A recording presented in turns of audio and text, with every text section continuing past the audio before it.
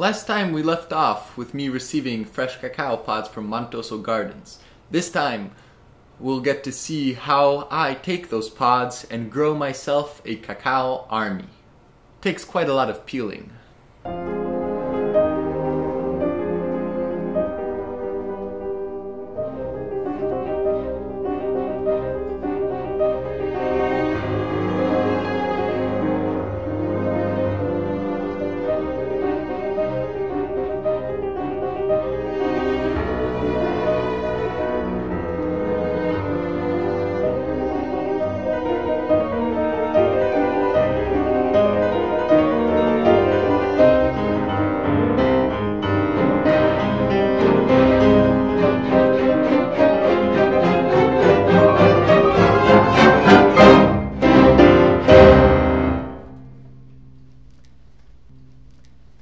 When I first got the pods, I decided to open them both on the same day.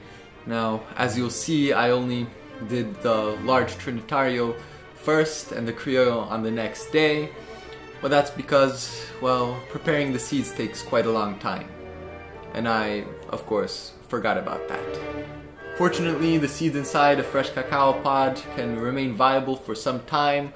So, again, a reason for getting cacao pods and not just seeds. I opened the Colorado Trinitario variety first, and I took very special care with the knife to make a clean cut straight around and not to cut any seeds. Now the reason why I am cutting this and not just like in a jungle, just use a machete or break it open on a rock, is so I can save the shells and have these nice little paperweight shells, and they're really nice to have. I opened the pod to reveal a large mass of seeds covered in a slimy white pulp and attached to this large mesh of strings that sort of acts like the umbilical cord for the cacao. As I scoop the seeds, note that the pulp, the aril around the seeds, is quite edible and quite delicious, though the pulp isn't that great when it has to go through a long shipping process. Straight off the tree, the pulp is absolutely delicious. And it has this very delicate and light, sweet flavor. That's really hard to describe, but that pulp around the seeds is what gives chocolate its chocolate flavor. When that pulp ferments, it causes a bunch of complex chemical reactions that, first of all, the heat produced from them kills the seed, and then it imparts a bunch of reactions to the seed, making chocolate what chocolate is. The bitter seed inside is nothing without that covering of the aril.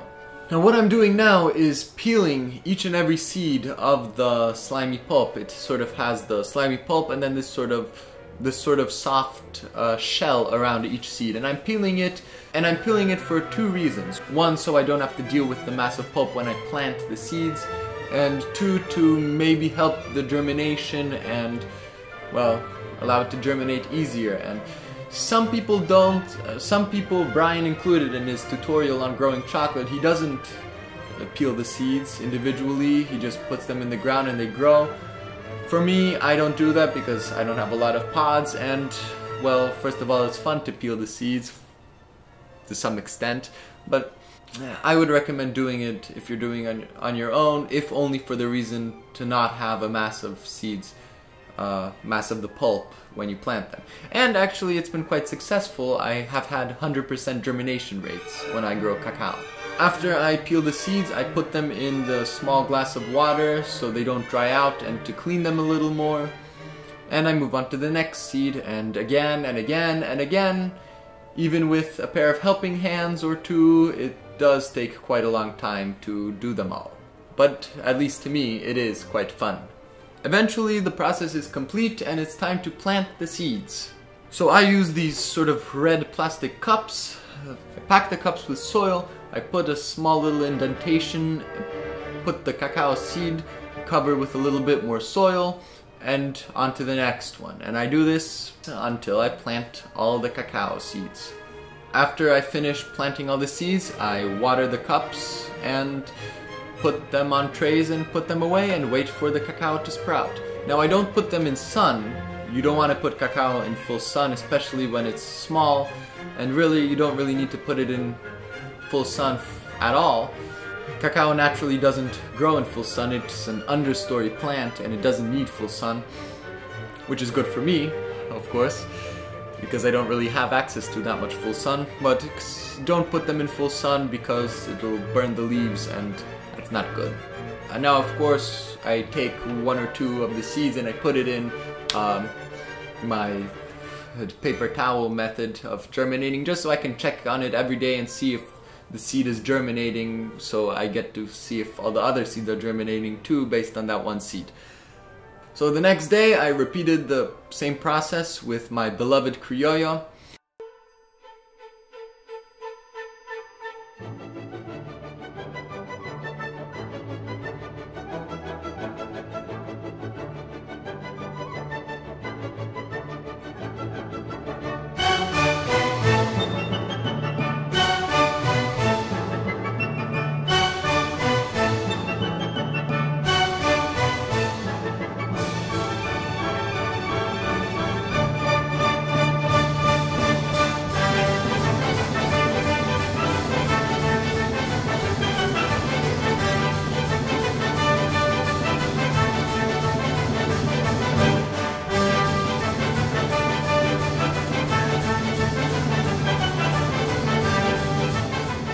Except this time, when I peel the seeds, notice that they're white, not the typical brownish purplish.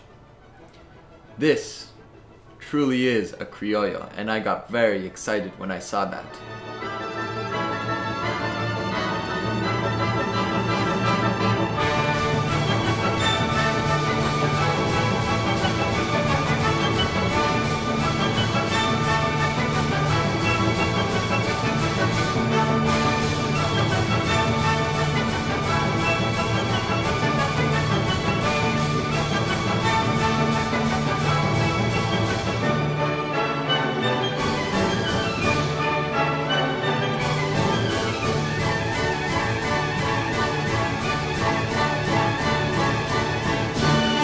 After I finished planting the criollo seeds, well, I had quite a lot of trays of my little cocoa cups. Cacao germinates very quickly. It can take like maybe even 1 or 2, 3 days for it to germinate. Now, how it sprouts is it sort of the bean lifts out of the cup and it grows up a little, then it splits open, and the cacao bean sort of acts like the first leaves of the cacao plant.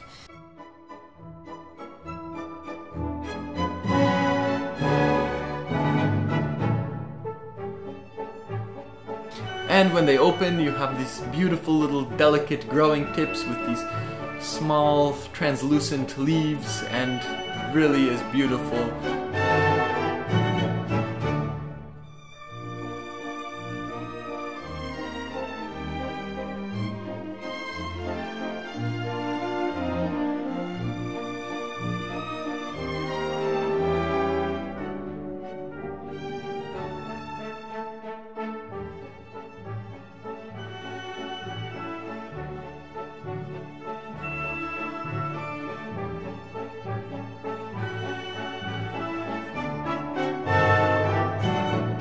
And they grew nicely. Basically all of them sprouted, and I now had a cacao army.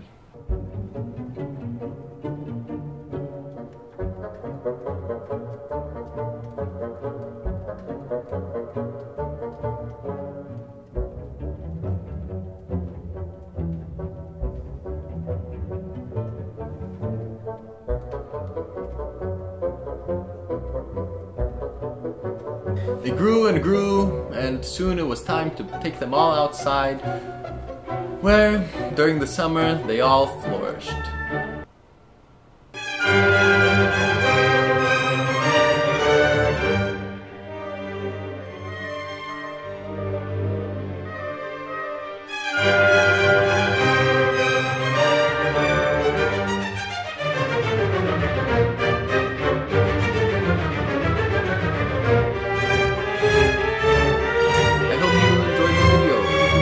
Please consider subscribing. If you really like me for some unknown reason, consider supporting me on Patreon, where I release extended cuts of basically all the videos I put on YouTube. in addition to other special videos and uploads and other rewards. Also, for now, that's the only place where I offer plants. Thanks for watching, and see you next time.